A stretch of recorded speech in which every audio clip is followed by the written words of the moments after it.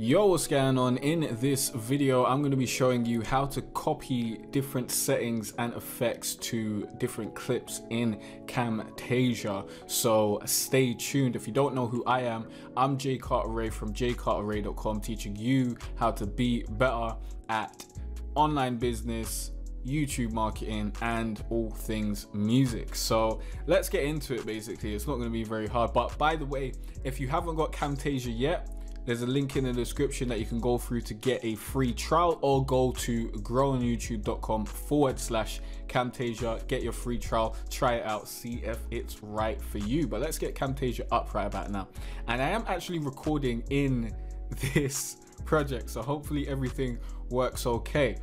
But I'm using Camtasia right about now to record this video, and let's just get some media in here. So we need like some footage really quick, so we'll fling like 2 random pieces of footage in here. I believe this is like the old Camtasia page, and we'll just add some effects to this. These are like some really old clips from like last year, but let's come over here and I'll show you how to do this real quick. So let's add some audio effects. We'll add volume leveling. That's always a good thing to add on your audio. We'll mix it to mono and leave it at that, or maybe we'll move this around. We'll change this to 170, and we won't even add another effect, because actually let's add a colorize effect, because then you'll actually see what's happening, because that audio effect really isn't going to do much. So here we go. Here's the colorize effect. This looks absolutely terrible. This is disgusting. I don't know why anyone will just put a green overlay on anything. But how do we copy it to another clip? Basically, we right click and we can go to copy effects here, and then we can go to this clip and right click that. Let me just come over here so you can clearly see that it doesn't have that green disgusting overlay right about now. But if we right click and we go to paste effects, now it does, and also has the volume leveling. So that's how you copy and paste effects. But what if you want to move your footage a little bit and you want all instances of footage like this, or you want to add another piece of footage that's this exact same size in the exact same place? For example, if you had like a picture type things, let's say you're talking to the camera and then you've got something that pops up, maybe you want that to be the size of everything that pops up, and you've got multiple things popping up over the course of a video. How do you do that? Well, you can't just copy the effects. If you copy the effects, that's not going to actually change the position. As you can see, nothing has changed here.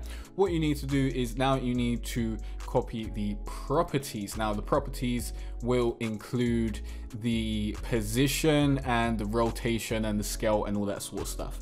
So if we now paste the properties, you'll see it's in the exact same position, and that is how you copy and paste effects and settings in Camtasia. I only learned this very recently, which is a little bit embarrassing, but you know, it's helped me speed up my process, and I thought I'd share it with you. Remember, if you haven't yet got Camtasia, go get a free trial. Link is in the description down below, or go to growonyoutube.com/Camtasia.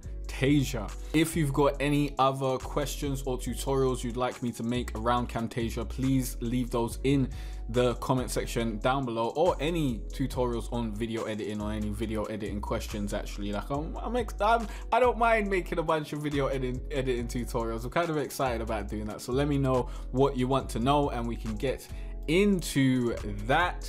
And yeah, I'll see you in the next video, where you'll learn more about YouTube marketing, online business, or music. And video editing is part of, you know, the YouTube marketing and online business and music, to be honest, because you got to really get everything in there. This is the #1 spot for creatives that don't want to be starving artists. I'm going to show you how to turn your art into a business, all that sort of stuff. So if you're interested in that, subscribe, stick around, sign up to my email list. Link is in the description. Check everything out. There's a bunch of great resources. I'll see you in the next video. Peace out.